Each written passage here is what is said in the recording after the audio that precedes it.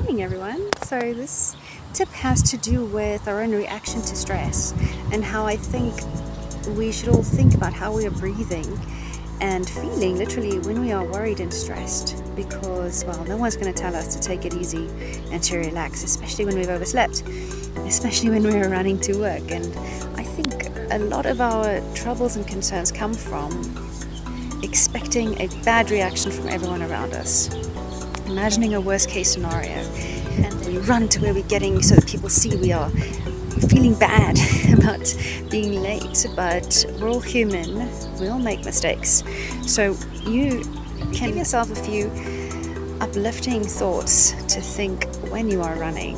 For example, recognize the fact that you're a human, that everyone comes late. Take a deep breath, and if you're more relaxed, you will be better equipped to deal with anyone's reactions when you come late. And give yourself some slack, because no one's going to let you do that or teach you how to do it. We all run around these days, but there are better ways to cope with our own stress reactions.